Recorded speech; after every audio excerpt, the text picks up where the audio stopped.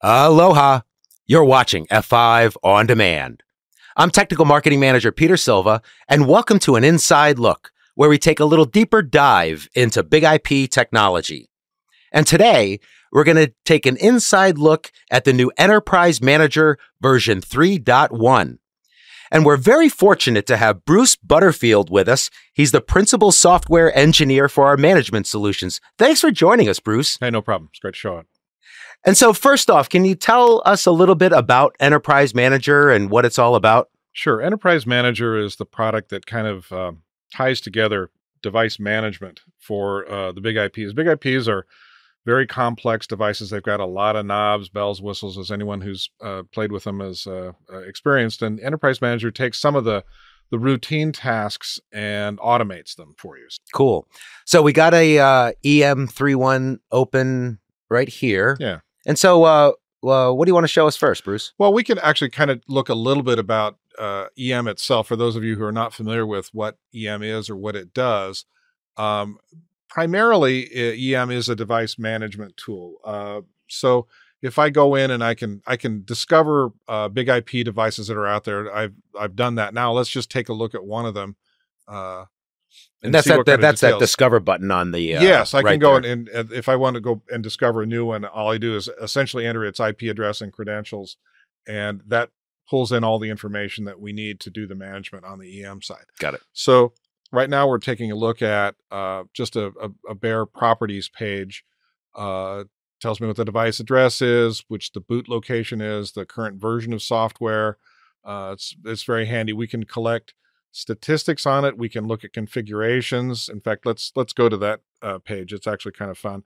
So if I select a partition path, this is not a complicated BigIP. This is actually a fairly simple one, but I can actually go in and look at modules, object types, look for route domains so that I have a single route domain, and actually take a look at the actual configuration on that device.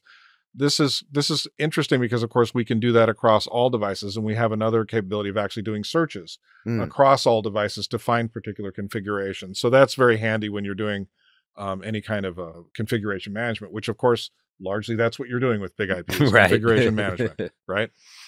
So that's device. I mean, again, we have a number of other features but we kind of want to talk about LogIQ a bit. So let's go to the LogIQ page, and we have some search results that come up by default. This system is a test system, so the data isn't all that interesting, but I can kind of show you that once you have this, these look like standard logs. They have a timestamp. They have a bunch of essentially name value pairs. And one of the nice things I can do with these is I can look at any particular log entry and expand it, so I can see if I'm looking for desk port or the host name or something like that. It's much clearer than looking at it in the big text blob that you see below. Right. But that's really only part of the story. The main thing here is that we can actually build up queries. So let's say I have I know that there's been a problem with a particular a VIP or I know that there's an inbound host that's causing us trouble or something like that. So I can actually take a host name, let's say log host name, and click on that, and that ends up going right into my filter, and I can just look for that particular host and do a quick search on it. Now the search here will be highly irrelevant because it's test data. They all have this particular host name on it. So, okay. But that's the idea. And I can also do essentially full Boolean queries on this. I can say this and source IP and VLAN, and then do a search on those things. And of course, I can go in and edit these by hand, or I can pick a different value from another log entry. But this actually ends up saying, first of all, it tells me what fields are out there. It's really easy to find all the fields that I have to deal with. If I'm looking for a source IP address, oh, look, it's called source IP. It isn't source, uppercase IP, it's source underscore IP. So that's actually very handy. And I was noticing it's kind of cool how you hover over each of those areas, and black text on black text is you kind of, what do I copy and paste? But it highlights that specific field is necessary. And I noticed all you did was click on it, and that then brought that filter up into that area. That is right. That's right. Yeah. Pretty cool. The UI is actually fairly nicely designed. So the One of the nice things about this is we are actually using an indexing technology, which makes searches reasonably fast. Now we're still talking about lots of data, so they're not instantaneous, but they're much faster than they would be if you had to go through and literally do a grep or a find through the files. So we can also look at time periods. We can say I want to look at searches that occurred in a previous week, or I can customize the search. I can say, from a particular time period to another time period, and so I can reduce the search terms in that frame. And that would obviously help. So IT admins at home, they get the page, or they get the buzz the next morning. They know there's an incident. They're not sure what really occurred, but they know they got the page at a certain time, and they can go in and Right. define that and then narrow it down to what they're looking for. Yeah, interesting thing about log data is it is time series. It's basically all every log value essentially is mostly relevant by time. I mean, the event as well, but you also have to have this time frame. So we wanted to make that easy to narrow down searches with that. So that's the search capability, which is actually pretty cool. Configuring it is actually fairly simple as well. All we essentially did was we added the device. I don't know if you noticed this or not. It's the same device that we had discovered. So you can pick any discovered device and add it in here, and that will configure that BigIP to send logs to these LogIQ devices.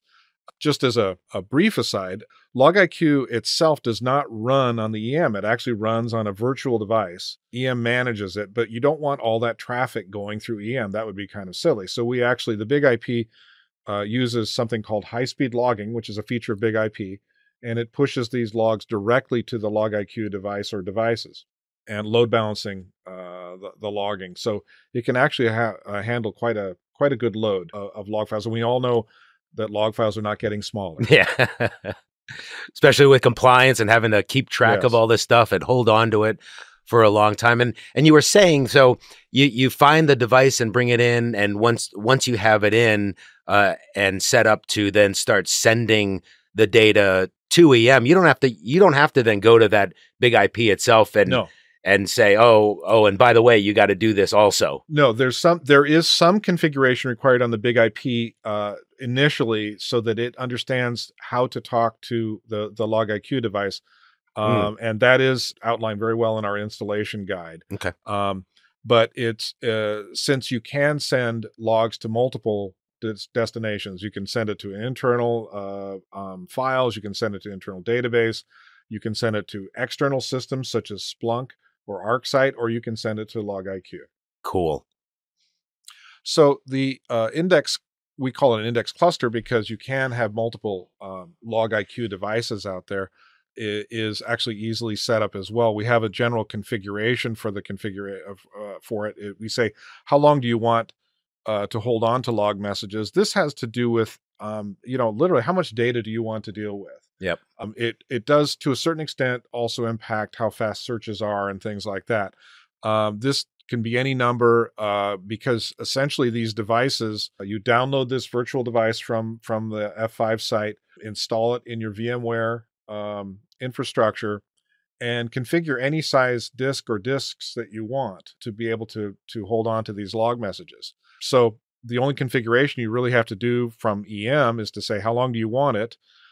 Give it a DNS and an NTP server so that it, you know how to get it. Actually, you need time. Okay. The DNS is handy to get at a time server. One of the things that you want is all your log messages to have coherent timestamps. Sure. So that's what this does.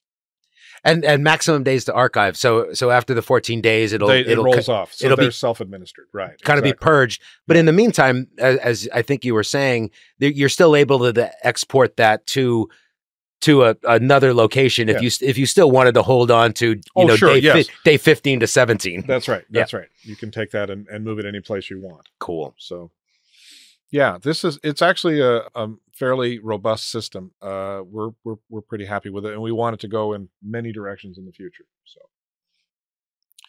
also what we've done is to specifically for network firewall events is we have a custom page to search on essentially the same cluster, but we've specialized it to have columns that and retrievals that are relevant to our network objects themselves. So we have time, context, the actual name, address, port, all these kind of things. You can see the source, destination, and searches are a bit different on this. This actually matches the same page that lives on BigIP. It has the same behavior. The difference is you're looking at logs from all your BigIPs, not just one BigIP. So I can actually drag this up. I have to pick one. And I'll do that again because I just missed it. Oh, look at that.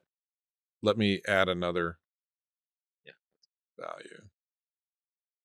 So these are logical ands by default. So it would have to be a source address of 10.11.2207 and source port 44707. You can express an OR logic if you want to, but in this case, primarily you're narrowing down. You're not trying to widen your search out. So and do the searches on these. Now, does some of this event correlation, like for instance, say there's a security incident with a certain application, a virtual server on a particular IP, and that virtual server is fronting Exchange. Can you even understand that it's Exchange that was potentially the target, or it's more the the box itself, if you will? Remember, we're kind of agnostic to usage in this. We all we have is the name value pairs that are in the fields themselves. If they mention Exchange in the fields, we can find it. It's easy. Cool. If it exists in the data, we don't actually impose any kind of a structure other than the common logging structure. It's an IETF standard called RFC 5424. If you export your logs in that format, LogIQ can search it, can index it and search it. Very, very cool stuff, Bruce. I remember EM in the early days, and it's certainly come a long way, especially over the last couple of years. Yeah, we've tried to move into areas that we've found our customers need. Essentially, what you're trying to do is give them an enterprise perspective versus a single BigIP perspective. For a number of our customers, certainly our larger customers, one BigIP may cover a very, very small amount of what their business is. If you can actually look at statistics, logs, alerts, and things like that are coming from multiple BigIPs, it becomes a much more compelling story. Absolutely. Well, I really appreciate you joining us today. This is great stuff. So there you have it, an inside look at Enterprise Manager version 3.1. And I'm really, like I said, this was great to have you over here. So for Bruce, I'm Peter, and we're with F5 Networks. Visit us online at www.f5.com and follow us on Twitter at F5 Networks. Thanks for watching.